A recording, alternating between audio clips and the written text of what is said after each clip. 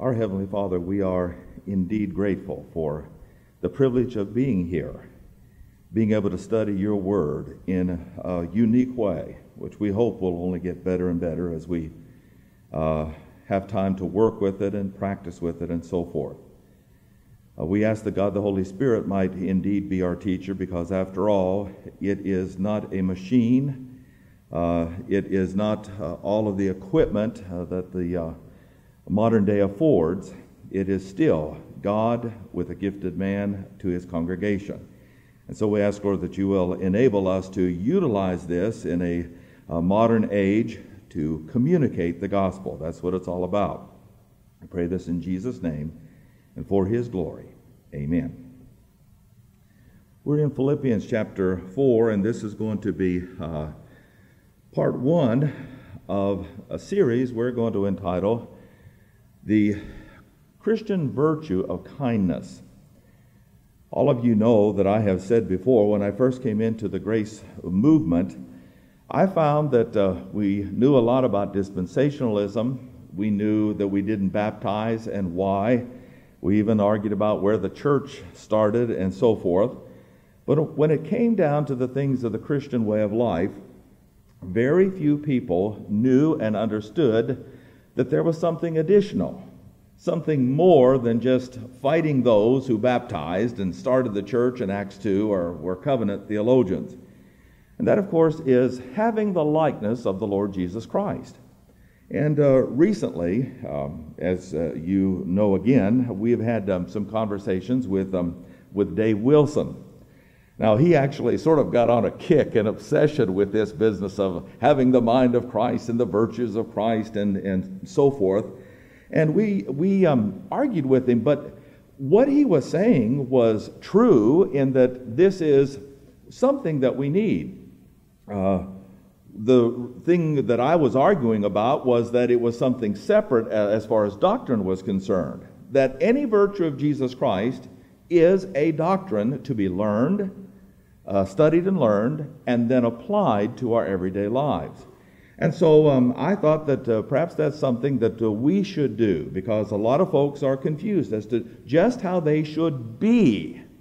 And again, we're not talking about doing something, we're talking about being a certain way. God does everything in accordance with his own nature and how he is, so that nothing that he does is hypocritical. And the Lord Jesus Christ was the same way. He learned how to be a certain way. And so what we're going to talk about is behavior altering.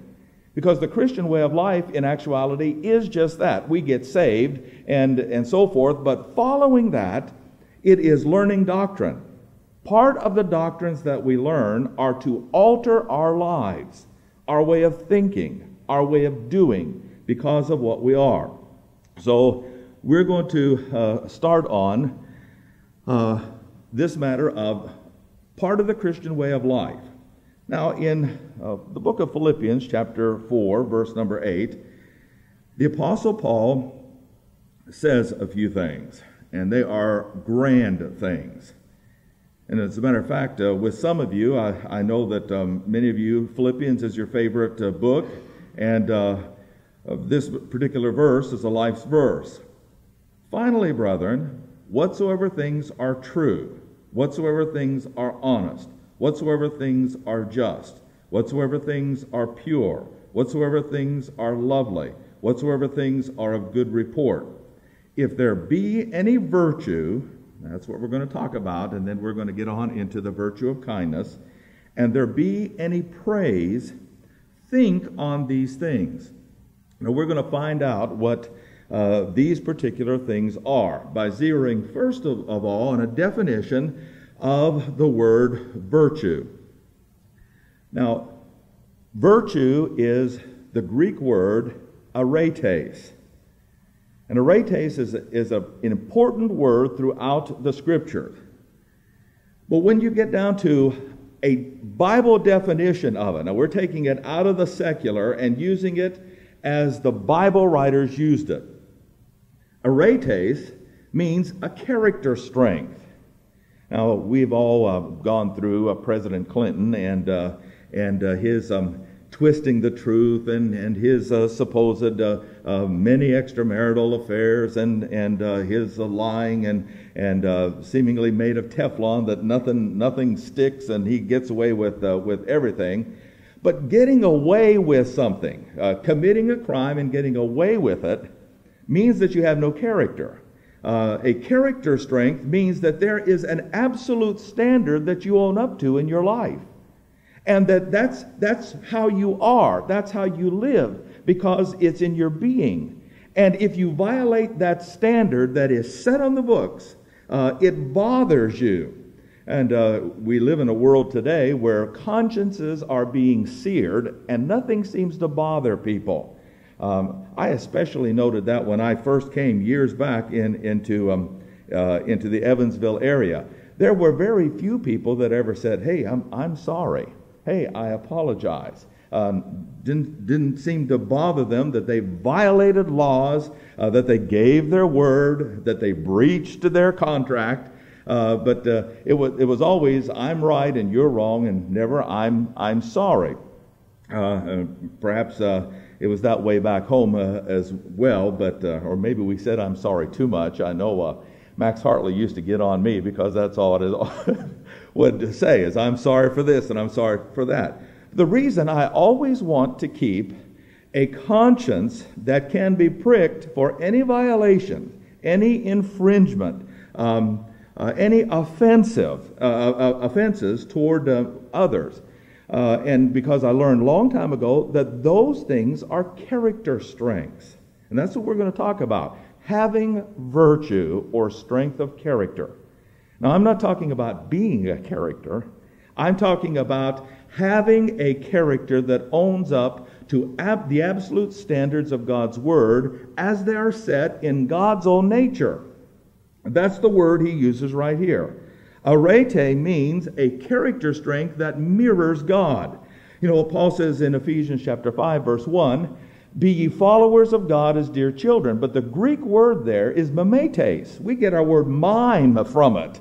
Of course, there are some mimes that are just as soon not be around, but a mime from it means to mimic, to act accordingly, to respond to in a mere-like fashion.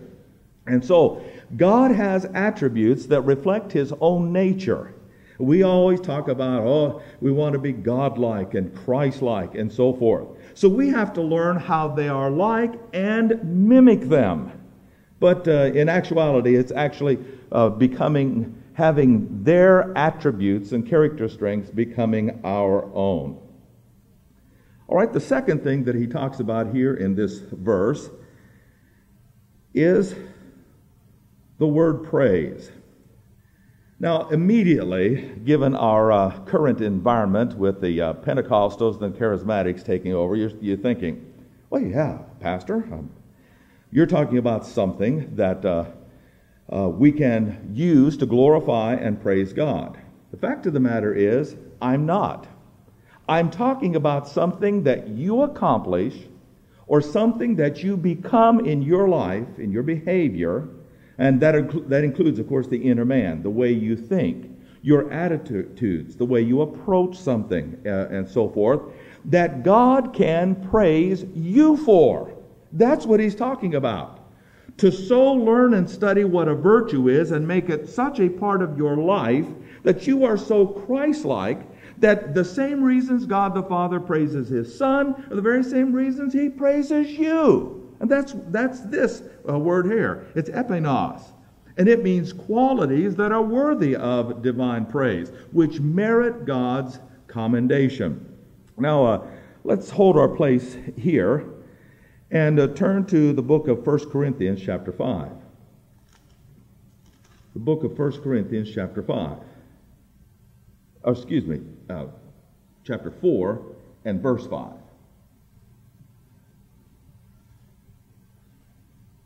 1 Corinthians chapter 4 and verse 5.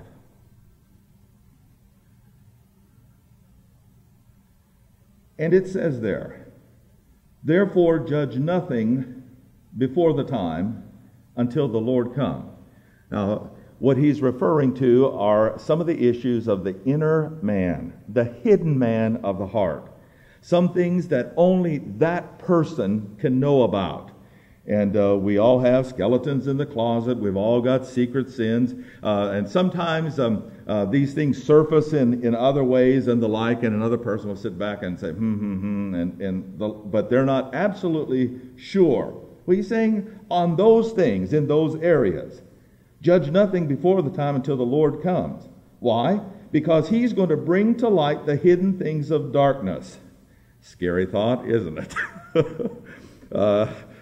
When the Lord's going to reveal the hidden man of the heart at the Bema seat, what you're really like on the inside. And it's saying here we all have a dark side. We've all gone over. We're all Darth Vaders. We've gone over to the dark side of the Force. And we'll make manifest the counsels of the heart. What were your real intentions for saying that? Did you have ulterior motives? Did you have your own agenda? Were you wanting others to think of you in this way, and yet you're not this way in the heart? Is that hypocrisy and so forth? And all of those things are going to be brought out. And that is not only scary, but it's also motivational. Why do I say it's motivational? Because if you don't want another to know, keep your heart right. Think right. Have the proper motivation, and you'll get gold, silver, precious stone for it in the end. But here's the verse we want to zero in on. And here's epinos. And then shall every man have praise of God. For your strengths, your inner strengths of character, God is going to praise you for it. Now, we don't work for salvation, but we do work after salvation. We perform good works. Where's the first place we perform good works? You see, this is where religion gets it all bumfuzzled. They always focus on the outer man, something outside of yourself, or in mere show and appearance. The first place you work on is on the inner man. And that's what Paul's talking about here. If you have your inner man right, the outer man's going to take care of itself, because you're simply going to act according to your nature. You're going to be spiritual inside, and it'll work its way out. Turn to the book of Ephesians, still holding your place. I found a good thing for Lee's bullseye. Holding my place in the Bible. All right, don't tell him I said that. My thoughts and motivations were certainly pure. All right? Ephesians chapter 4 and verse number 24. Verse 23 says, be renewed in the spirit of your mind. That's the focus of the Christian way of life. And so when we're talking about a virtue, we're talking about an inner strength of character. Something that is there when the storms of life test you. When the pressures and strains of life come. Do you give up? Do you fail? Do you sin? And so forth. Or are you of such mettle that this is a character strength? And when you are tested, you live according to that strength because it's part of your nature. That's how God does it. He is above sin because it's part of his nature. He can't be tested in that. He can't be tempted. He won't allow himself. He just acts according to his own righteous nature. And so that's why Paul says for us to put on the new man. The new man is the likeness of Jesus Christ as the image of God, as he represents the Father to us. We have a model. We have a pattern to go by. It's not just the Scriptures, but it is Christ himself. He is the new man. It's his values, his standards that we go by. And that's why it says, which after God, and the word after is kata, meaning after the norms and standards of God, is created in righteousness, that is proper thinking, true holiness, overall integrity. All right, one more place we want to go to. 2 Peter chapter 1.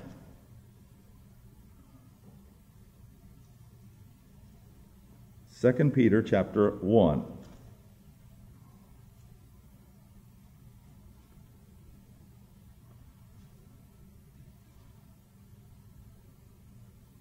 And we'll start with Verse number 2.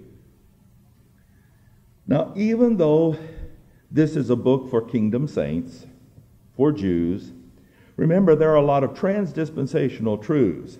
There are a lot of goals and objectives that God has given them as well as us. There are a lot of similarities. And so Peter says, grace and peace be multiplied to you, 2 Peter 1:2, through the knowledge of God and of Jesus Christ our Lord. We've got to know them.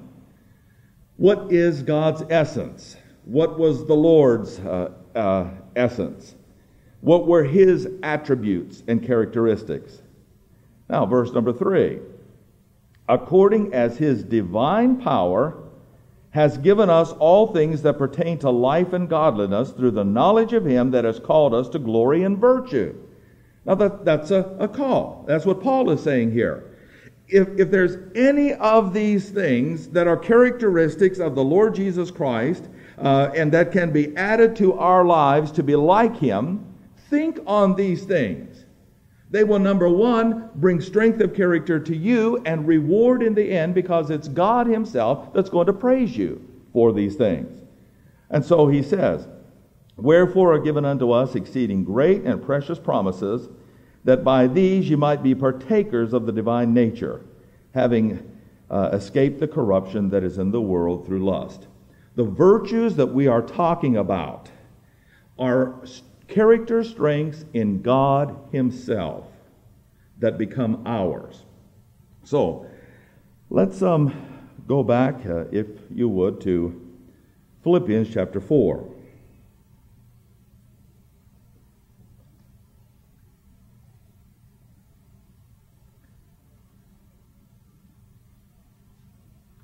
And let's look at another definition here. It is really important to note this. It says that the last four words are, think on these things. Now, immediately, you are given the impression that it's something to be contemplated. That's what the word think means. So you go through life and you see these things, you go through the Word of God, you look at Jesus Christ and what he did, and you consider these things. But actually, the word itself means more than just to consider. You would think that Paul would have used one of the mind words in thinking, neos and so forth, or nous. But no, he doesn't use that. He uses the word logizomai.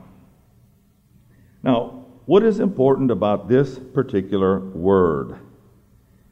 This particular word means to transfer something. To transfer it from one place to another in three ways. Either by relocation. You can pick up a cup of coffee and take it from the kitchen to the living room where you're watching your favorite show. You know what you have just done? Logizomide it. Or you can calculate it. Anybody that works with numbers does this and keeps the books. Somebody gives to the church, say, a check for $50, $100, whatever. Okay? And our treasurer and his assistant take that check and they logizomai it. They reckon it from this account to this account. And of course, by imputation, we've got lots of verses of Scripture that tell us about Abraham believed God, and it was logizomai. It was imputed to him. It was reckoned to him for righteousness. In fact, again, holding your place here, let's go back to Luke chapter 22. Luke chapter 22.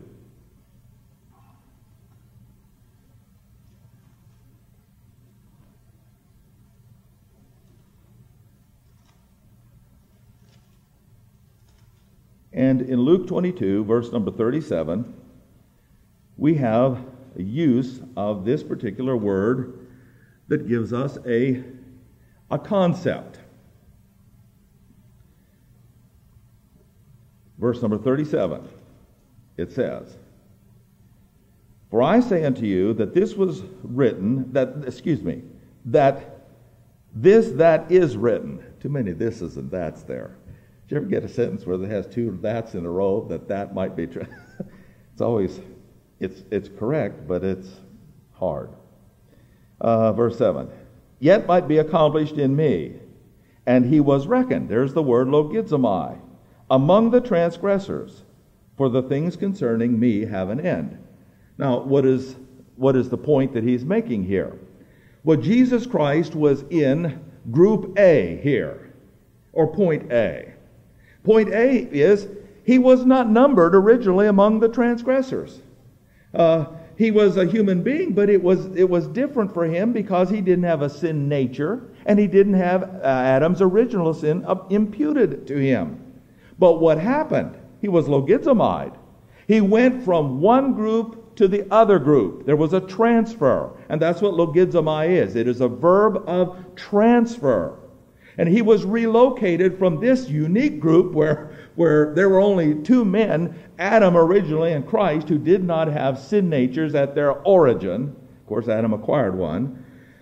To Jesus Christ, assuming the punishment for the sins of the whole world. And therefore, he was taken from group A and point A and placed into group B and point B. He identified with us. He was on the same page with us, in other words. God just said, okay, you were here, but now I'm going to have to put you over here if we're going to get this job done of man's salvation. All right, let's go to the book of Romans. The book of Romans. And chapter 4.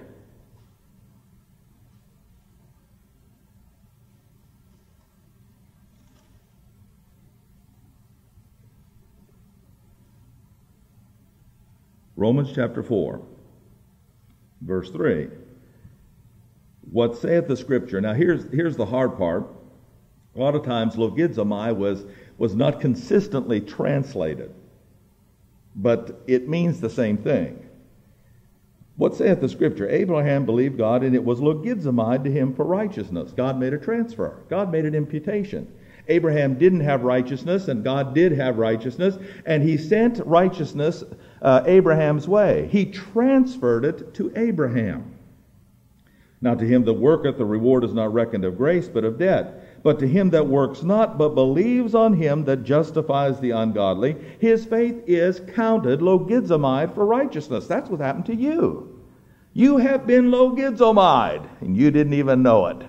And that just simply means when you believed, God made a transfer of his righteousness to your behalf. It was placed, you were in the indebtedness page, and you are now placed on free from debt. And not only that, he imputed something of his own substance to you, which is righteous. His righteous thinking in your heart, and that's what makes you saved. You are righteous because you thought like God. Let's move on here to verse number 21. We was fully persuaded that what he had promised, he was able also to perform, and therefore it was imputed. You see, reckoned, counted, imputed. They didn't translate it consistently, but it's all the same Greek word. To him for righteousness, but not for his sake alone that it was imputed to him, but for us also, to whom it shall be imputed if we believe. So that's what logizomai is. It is a transfer. Now, while we're here in Romans, let's just go to chapter 8.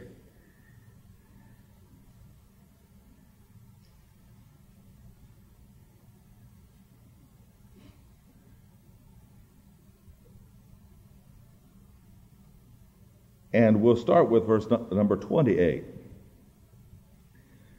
Now, as we're doing this in Romans 8:28, the whole purpose for this series, as we're laying the groundwork and the foundation for virtues.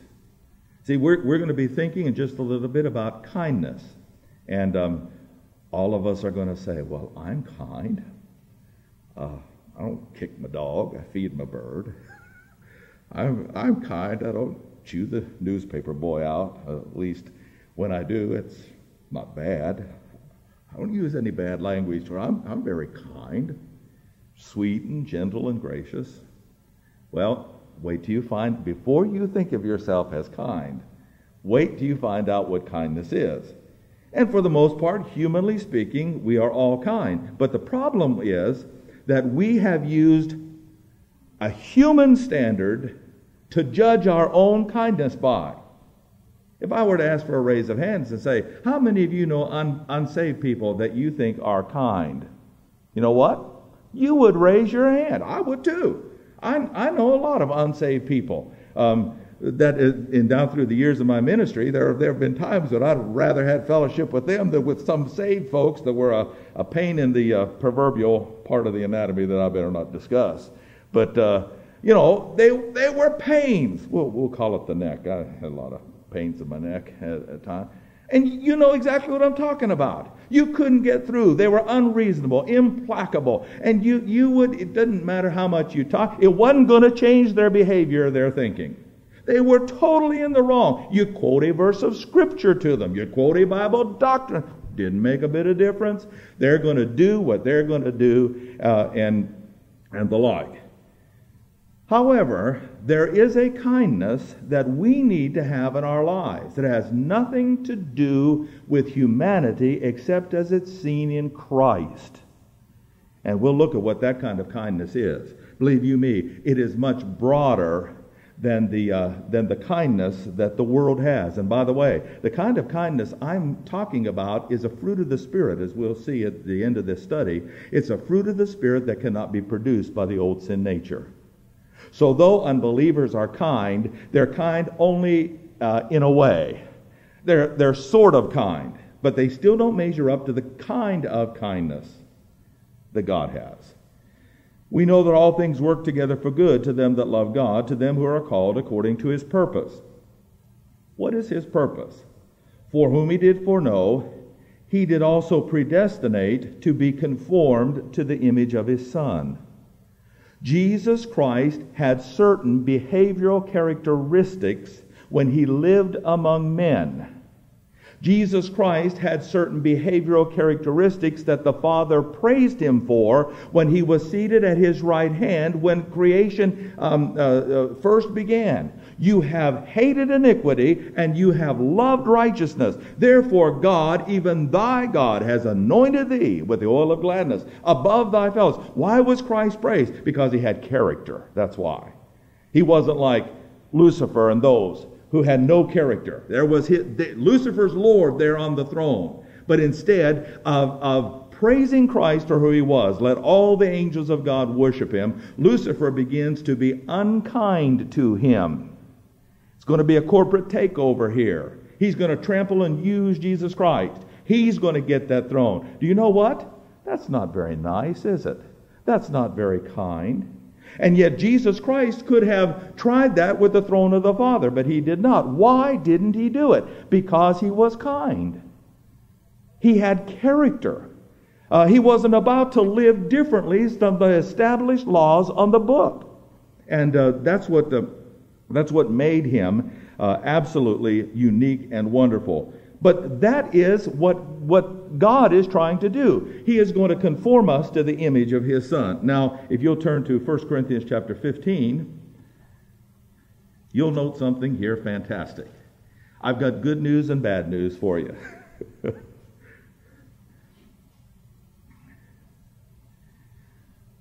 The good news is there is a part of this image that we're going to have that is given to us automatically.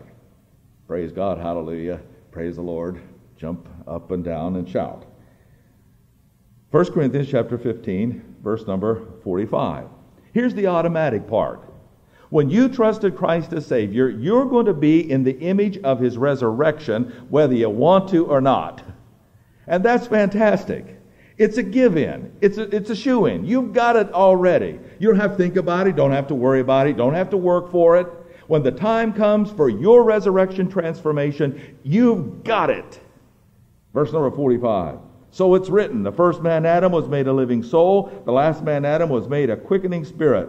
Howbeit that was not first which was spiritual, but that which is natural. Afterwards that which is spiritual. The first man is of the earth, earthly. The second man, the Lord from heaven. As is the earthly, so also such as they also that are earthly. And as is the heavenly, such are they also that are heavenly. And here it is. As we have borne the image of the earthly, we shall also bear the image of the heavenly. So, there's a part of this image that God has predestined us to that He gives us at the moment we trust Jesus Christ as Savior. Now, that's the easy part. Once you trusted Christ, hey, you'll have this to look forward to. Even so, come, Lord Jesus, haste the day, and so forth. But now let's go to the book of Colossians. The book of Colossians. Chapter 3.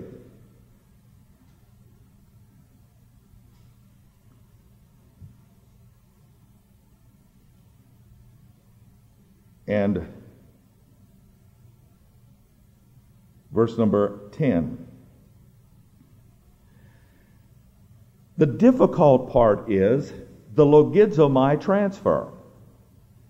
Logizomai means not just to think about it, but make it become part of your life. To so understand it that it becomes not second nature to you, but first nature. It's how you are because you're filled with the Spirit and you want to live your life in the likeness of Jesus Christ. So, it says here, verse number 10, and have put on the new man, which is renewed in the knowledge after the image of him that created him. Verse number 12, put on therefore as the elect of God, holy and beloved, bowels of mercies, and here is our word, kindness. That's the doctrine we're going to talk about in just a little bit. Humbleness of mind, meekness, long-suffering. So, verse number 10. Again, we're exhorted to put on the new man. You know what it means? It means, and here's our doctrine of endowment. Only Israel had an outer endowment. We have an inner endowment. To put it on means to be clothed upon. We're filled with the Spirit so that the Holy Spirit from the inside out controls our sin nature. Now we have a means to glorify God in the flesh. Now, the second thing we need to do is begin to live according to the Word. What is that? Understanding what kindness is. That's why he says, the new man is renewed in the knowledge after the image of him that created him. Therefore, put on, as the elect of God, kindness. It is something to be assumed, something that is to be done as you understand the Christian way of life. Okay, before we move from this one, we're just about out of time. We started a few minutes early. Let's go back to the book of Ephesians.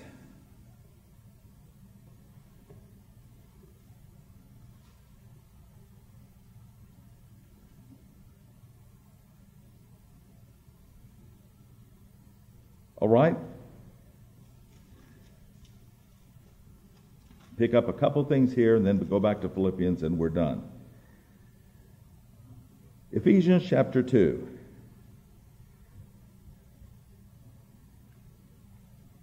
Now, verses 8 and 9 are familiar verses to anybody who is a grace believer. We harp on them. We stand for them. We proclaim them. But a verse that's often neglected in conjunction with this is verse 10. It says, by grace you're saved through faith, not of yourselves, the gift of God, not of works, lest any man should boast. But then Paul says, for we are his workmanship, created in Christ Jesus. And see, that's what Paul is addressing. The creation of the likeness of Christ in our hearts. are learning what he was like, so much so that we make the logizomai transfer. And that simply means that we go from one point then to the next point. We learn what Christ is like. Point A, he was kind. And this is the Greek word Christotes. And we will learn what that means in just a bit in the next hour. But once we learn what it is, we have to think on it. That means contemplate it. What does that mean for me personally to be like Jesus Christ? This is how he was. And you make the logizomai transfer so that what he was by way of characteristic image, his virtues, are transferred to you.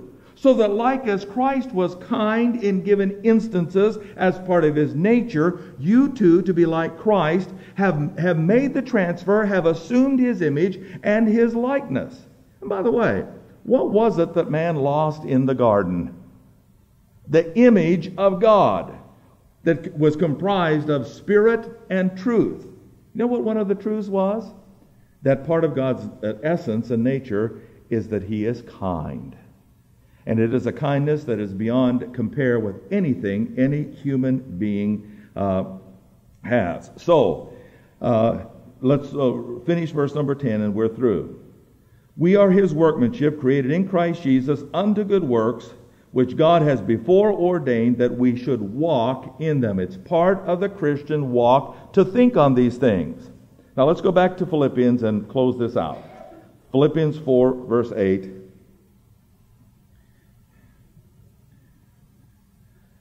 Where have we come from?